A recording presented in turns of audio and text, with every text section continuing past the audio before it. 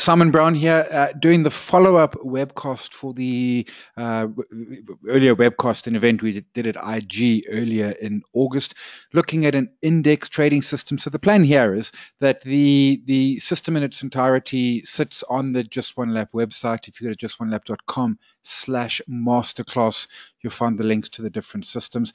This video will get uploaded into the same page that exists right now, and now we do the follow-up. The follow-up, more than anything, we're going to be doing this live. We're going to be looking at the screens and the like within IG rather than running through screenshots, which is what we do for the main webcast. But we've got some PowerPoint slides, so let's initially run with those. So this is the second live follow-up that we're now doing. Importantly, another one on the 20th with a follow-up on the 5th of October, which will be looking at reversal patterns. And then 11 October with a follow-up on the 18th, we are looking at binary options. Not just market binary options, because there's some significant challenges around those, but also looking at issues around the political ones. And can we create our own, almost in a sense, structured products? So those are there. They're up there on the website. You can go and book at justonelap.com/events. As I mentioned in the first video, typically I'm a very rules-based trader. When we did the CFD system, it wasn't so rules-based, but now we certainly are very much back to rules-based in this one. And we've had some great feedback on back testing, and I've done some testing on it as well, which will perhaps enhance the system a bit.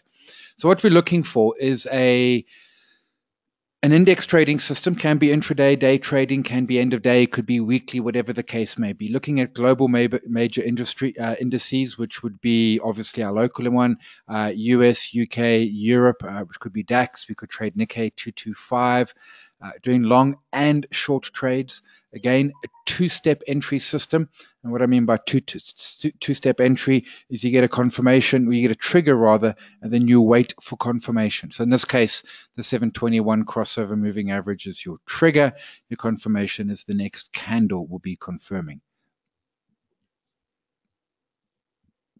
It works in pretty much all time frames. When I was day trading back in 0506, I was trading it in 5 and 15 minute, and then I moved to 15 and hourly charts. Certainly it works. It will work in the 4-hour daily. I've never really looked at it in a weekly system, but all things equal, it should work. As I said, in your day trading, 5-minute charts are, to my mind, too short, too quick, too much little space, too much little error, and you get completely killed. They leave zero space for error. So to me, if you want to day trade it, 15 to 60 minutes, otherwise go for 4-hour or daily is obviously the really, really lazy in a sense. What's important is we're trading indices. So South African 40 cash are the ones coming out. There's a 2 Rand and some 10 Rand contracts as well at IG. But we're not trading rands and cents. We're trading rands and points, if that makes sense. So the example here is the buy and the sell, and we'll look at it in a moment in the website, where you would buy at 45,339, and if it went up 100 points, you make 100 points, where you're doing 2 Rand a contract or 10 Rand contracts. 2 Rand contracts means you've made 2 Rand a point. 10 Rands means you've made 10 Rand a point. Of course, goes against you, well, then you go and lose money. Long or short? Long, you simply buy and profit and moves higher. Short, you sell what you don't own. When you buy what you don't own, and you have a positive position. To go short, you sell what you don't own. You have a negative position, and you make a profit to move on a move lower. And then what happens is to exit the position. So you sell 2 contracts. To close the position, you buy 2 contracts. So you sell before you buy. So looking at time frames, pretty much across any, we use the simple moving averages, SMA 7 and 21. IG just call them moving averages. Some folks call them MA, some call them SMA. Crossover is trigger. So when the 7 moves up through the 21 moving average, that is your trigger to buy. Next candle confirms entry on close, assuming it closes higher. Now we can put a small tweak to that. Exit a stop loss as a close below the 21 moving average. And so we need to manage that stop loss manually, because we can't put a stop loss in the IG system that says sell when price below or above if you're short 21 moving average. We can set alert. So we can set an alert on that. When it then comes through and will tell us. So let's get to the system, that screen there. Let's get to the IG platform. So here is my SA40 cash. First off, you can see I've got the wrong moving averages. I've got a 20, a 50, and a 100. That's what they default to. It did default to 1 hour, which is what I'm looking for. But I'll scroll down here, find my MAs. There are 3, I only want 2, so I put a take off that tick on the third one. I'll make a 21, and I'll make a 7. Cool, and then they sit there, and now we're in biz. So hourly chart, and this is so what we're looking for. And let's zoom in on this little bit of the market right here. Let's see if I can get that with enough precision. There we go. So here we had the 21, the 7 go up through the 21, which is your trigger. It happened at 7 o'clock this morning.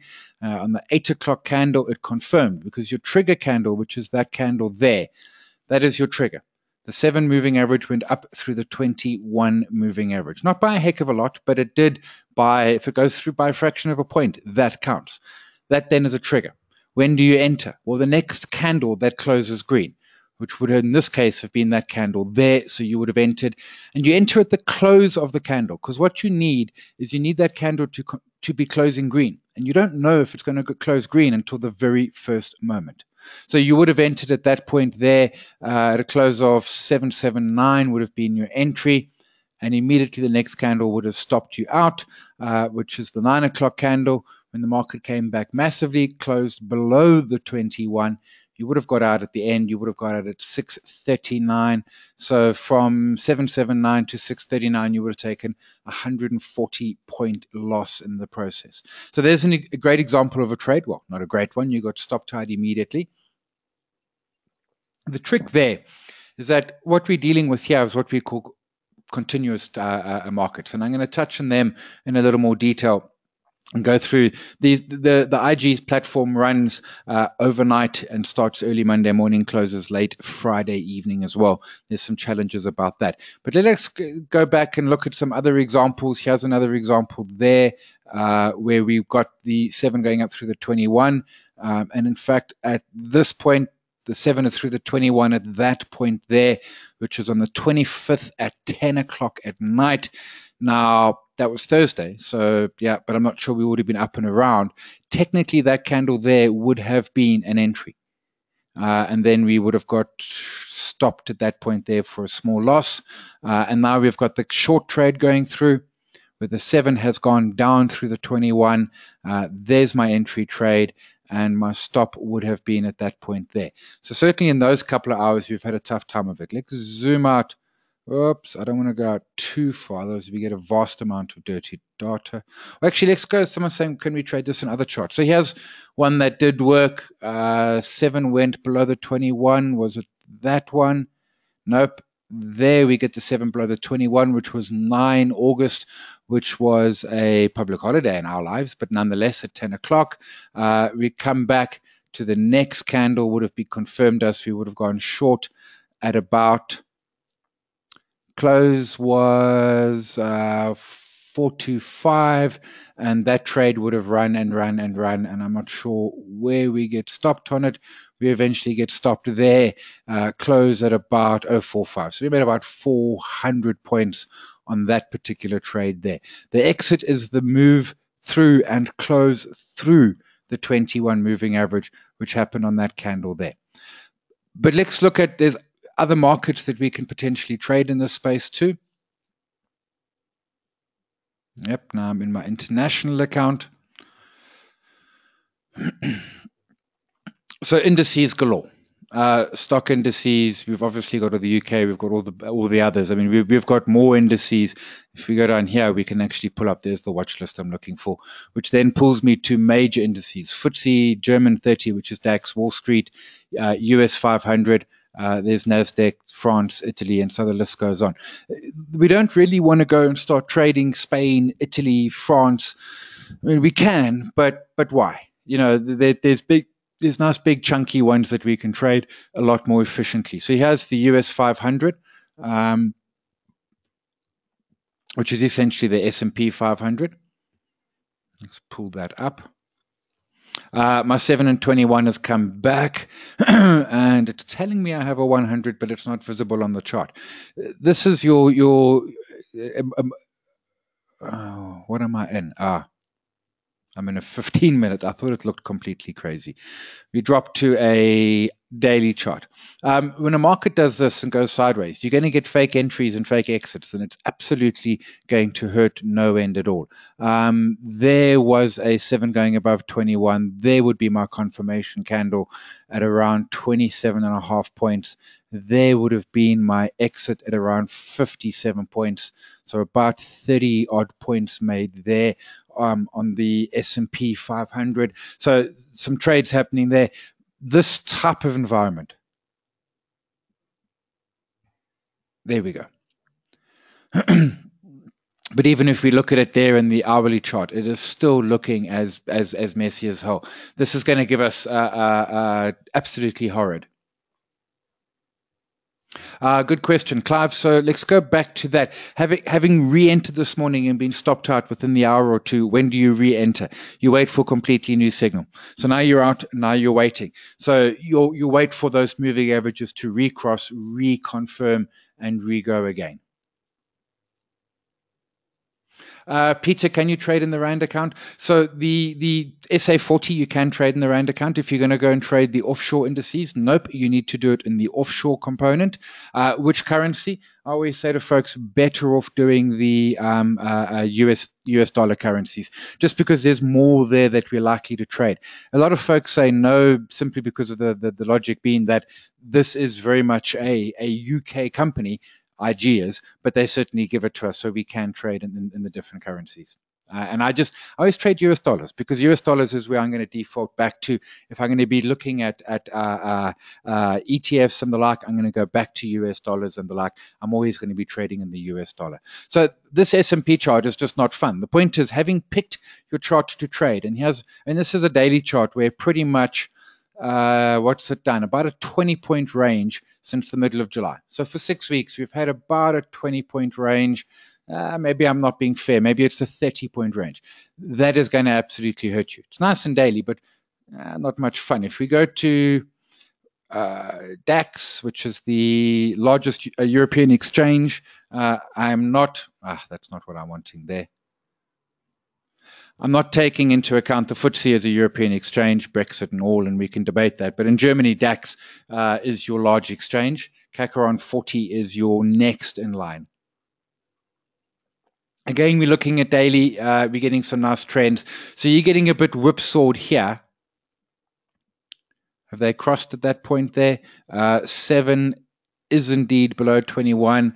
There's your short trade, which you would have gone short at the close at 748. Let's call it 9750 just for ease. And you would have got stopped at that point there, which was 1,000 and change. So you lost about 300 points on that.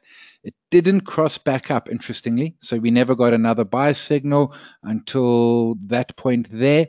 Yep, 7's above 21. Your confirming would have been that candle there, which is a close at 10,110, and you're out of that trade there. So you made about 420 points in that trade. This is a daily chart.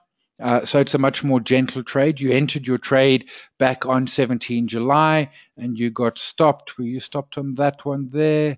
Yes, you were stopped that one on 25 August. So that trade ran for little over 5 weeks as it went through and traded around. What's important is we can see this area here where we're going below the 21, but we're not actually closing below. So we don't take that as a stop at all. Again, there we don't. Again, there's the first time we closed below the 21. And now it's trying to give us a buy signal.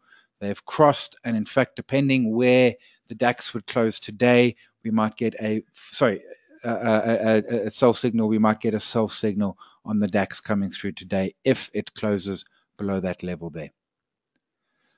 Folks, if you've got questions, drop them in. A couple coming through. Mike, how many points do you need to make a profit? What is the cost for entry and exit on a trade? So typically, you're trading a CFD derivatives over to a CFD over a futures product. Ins and outs are minimum of 100 Rand.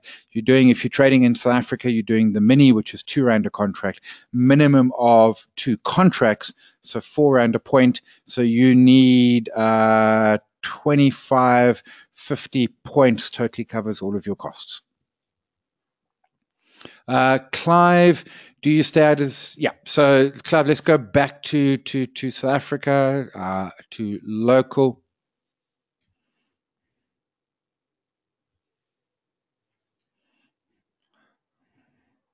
Close that, get the cash chart. So it's going to pop me back into 1 hour. So there's the thing. So, yep, we got stopped. And at this point, it then ran again, but we wait for the 721 crossover. So at this point, we are not in a trade. We do not have a trigger trade coming at all. We stay out and we watch it completely from the sidelines until those 721s move again. There's a lot of theories about, it went back above the trigger one, which was that one. We could re-enter. To my mind, and two things I'm thinking about here. The first is I never did. When I got spat out, I sat and I waited for the next trade to come along. The bigger issue perhaps is the continuous trading from IG. I mean, these trades are happening at crazy hours of the morning, 7 o'clock in the morning. Now, we're probably awake at 7 o'clock in the morning, but we're probably not in front of our screens. Now, there's two things. We can automate this with Pro Order, and I've got a video on that. I'll show you the link for that in a moment. But second to that, we can also set alerts. And so the alerts work very efficiently. So we want an indicator alert, and we're on a 1 hour chart. And we're not on that. We're on pick my indicator. My indicator would be moving average. 7 is above moving average 21 at the end of the candlestick. Drop me an email, and this is my 721 alert.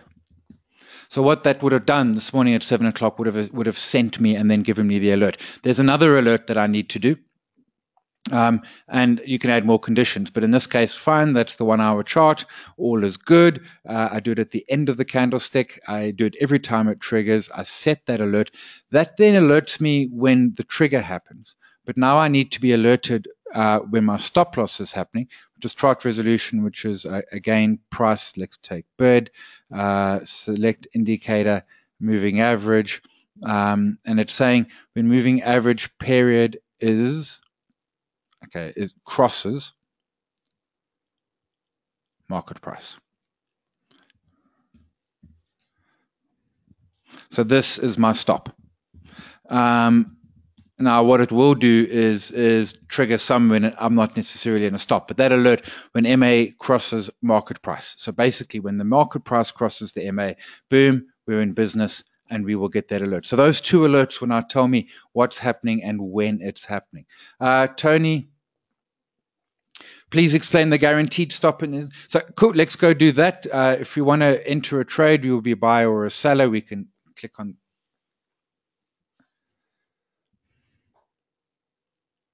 So I'm trading a large contract here. I don't worry about the contract size, full size only. What do you want to do? I'm happy to accept partial fulls, although because I'm trading one size, it's not going to happen. Current price, I want a market order. In other words, I'll take the price that's there. Price is moving. I'm comfortable with that. Where is my stop loss? Let's go and haul that chart out. Let's say I was in a trade. I'm not in a trade right now. But if we were in a trade, where is the stop?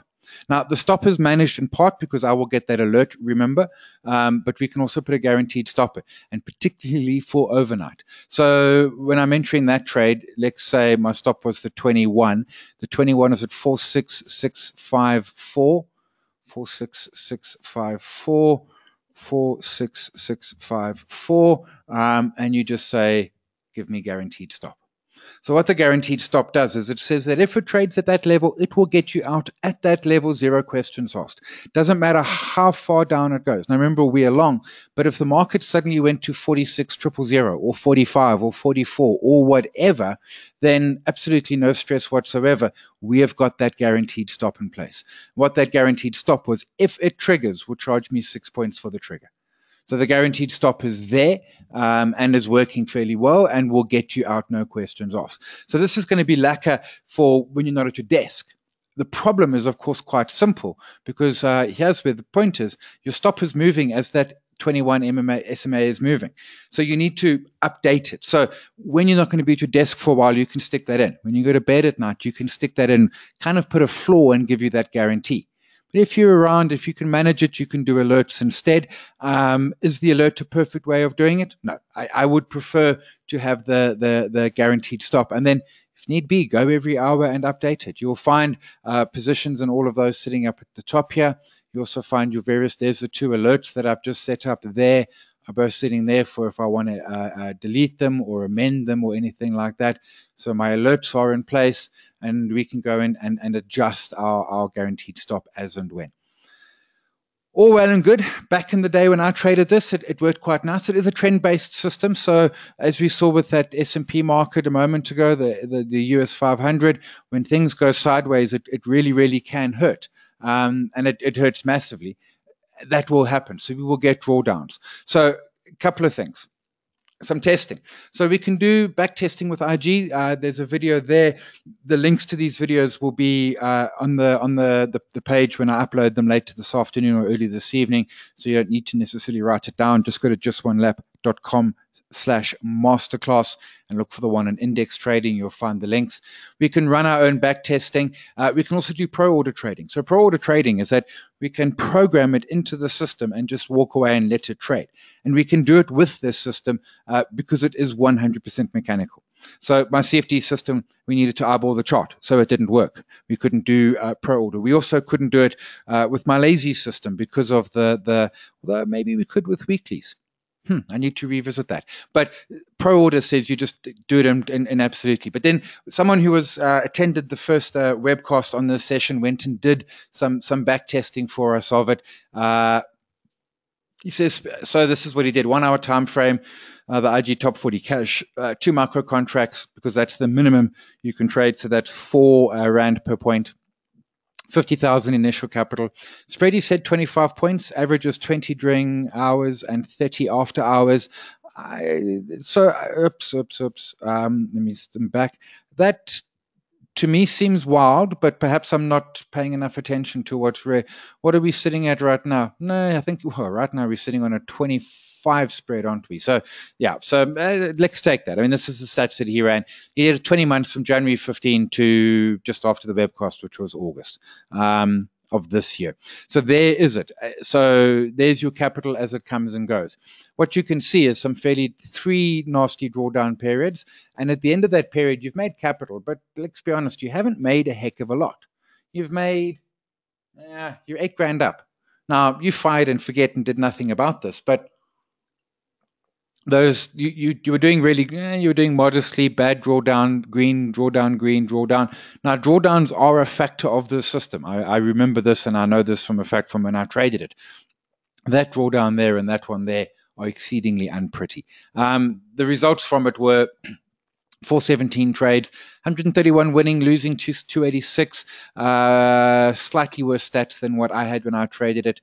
Gains and losses, as I said, you came out only with about 8,000. Your max drawdown 33, your max run up 29, 33 and a half, almost 2 trades per day. So those are the stats from it. And then he had some thoughts to it. So as he says, high time in the market, absolutely. This is a system that almost always has you in the market. And in fact, if we didn't have that continuous trading, you are almost always in the market. You're very seldom not in the market, because as soon as you're getting stopped, you're about to enter into a new trade. This morning being a case in point where you're not. In trending conditions, works incredibly well. And that's one of the issues, is that when I traded this in 05, 06, we had a massively strong bull run. And it was perhaps that bull run was part of it.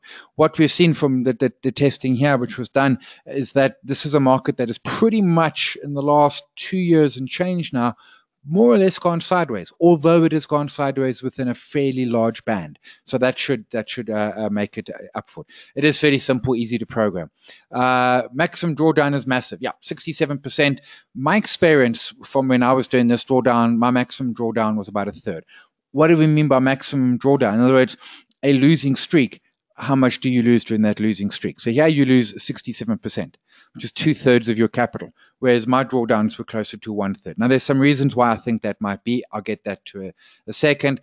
I had a slightly higher winning ratio, but not much. Mine were in the low 40%.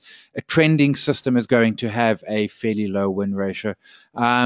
Consecutive losses, yep, you get a lot of those. Consecutive winners, I can't remember my strings of winners and losers. Very poor in ranging markets, absolutely. That's where your drawdown comes in. Very, very poor in those markets. He says system is too simple to provide consistent returns. Well, okay, I like simple. So he's got some ideas about some of the issues, and one of them is that you only take the immediate candle if it confirms and you don't wait. The bigger issue, and I'm going to come back to that one, the bigger issue is the 24-hour market. So particularly, so when the US is trading, it's okay, but the continuous market. So when I traded this, it was 8:30 to 5:30, trading it straight on SAFEX. You went to bed at night. What happened overnight is that you might get a gap against you. And the gap against you could sometimes hurt a whole chunk. But you would get that gap against you, and that would potentially hurt. These continuous markets are going to get you typically from as soon as the US closes, around 10:30 our time. I'm going to say through to later than 3 a.m. I'm going to say through to perhaps 7 or 8 a.m. in the morning, or even 8:30 when our futures market opens. You're going to get a lot of flatlining. And that flatlining is going to cost you. So there we saw it there. And in fact, this trade here was IG's system saying, oh, panic, we're underpriced. Oh, panic, we're overpriced. Okay, now we're in sync because it's in that continuous trading phase. And if we go back, I mean, if we just pick some random periods in time, continuous trading is I get why some folks like it. I was never much a fan of it. There again, we've got, you can just tell it's the continuous trading.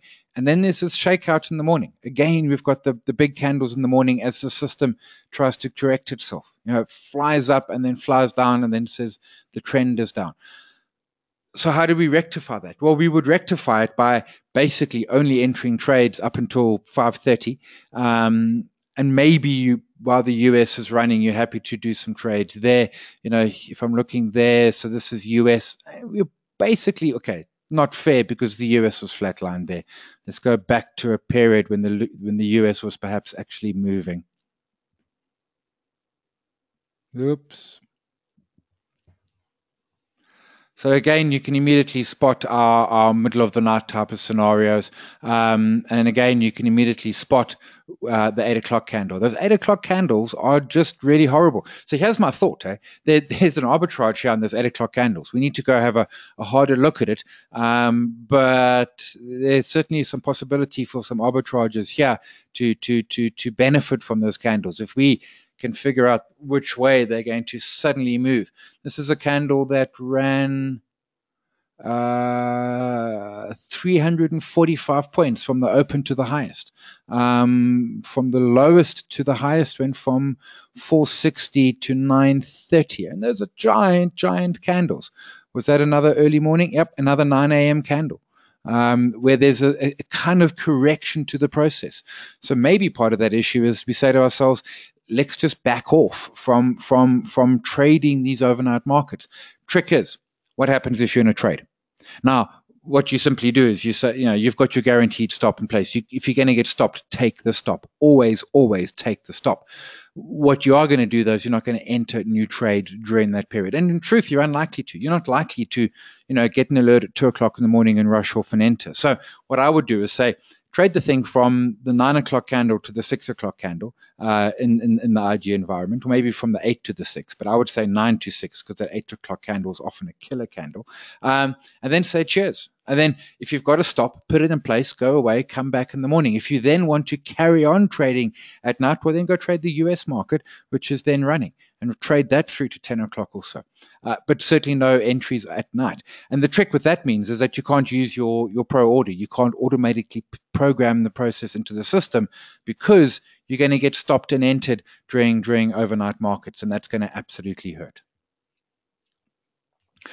So I like the suggestion here, although I would run to even earlier, I would quit it. The other one he said was, what about not entering on the candle if it's not the immediate? So the point being is, and I need to go back and I need to find a period, and I had one around early July, late June. So, for example, there the 7 and 21 has crossed, and gone down. Have they crossed down? Yes, they have. So that would be your entry candle. But if none of them confirm, if the next candle doesn't confirm lower, you don't touch it. The way the system currently works, it says when you get a buy, the next candle that closes up, whether it be the immediate one next, or whether it be 2, 3, or 4 hours time, the next one is the one that you jump on the bus. The suggestion here from here is that no, if the next candle doesn't confirm, the trade is a fail. And I think I might like that. So what he's saying basically is that if the market's strong, your next candle will confirm. Here we've got the trigger, there's your confirmation, you're off to the races. You get stopped a little while later, but you're in biz. There is your short trigger. Is that where's your short trigger? Is that it there? 7 went below 21. Yep. It closed at 989. Next one closes at 600. So you would have been short there, and you would have got that very, very nice short trade.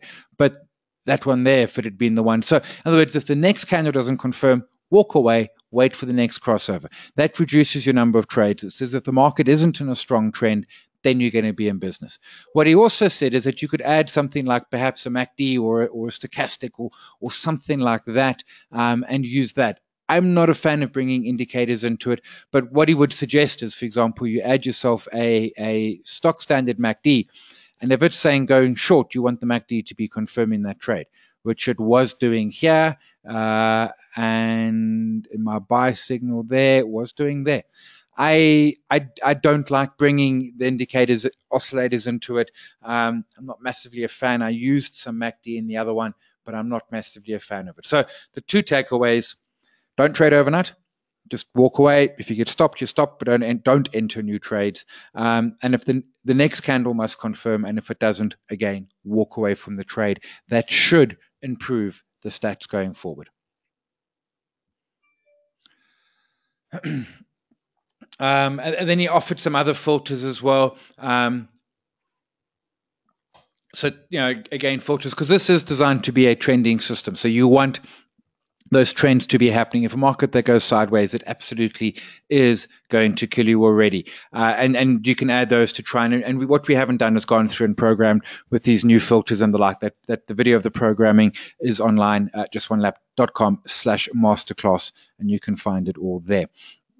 So as I said, I like the avoiding of the after hours trading. I like the only take entry in the next candle. If that doesn't confirm, we just walk away and we say, you know what, guys, thanks, it's been real, but we're not going to trade it. Ladies and gents, unless there's some more questions coming up or bits and pieces that you want to go and have a look at in particular, we can call it there. What I am going to be doing is doing some more testing on it.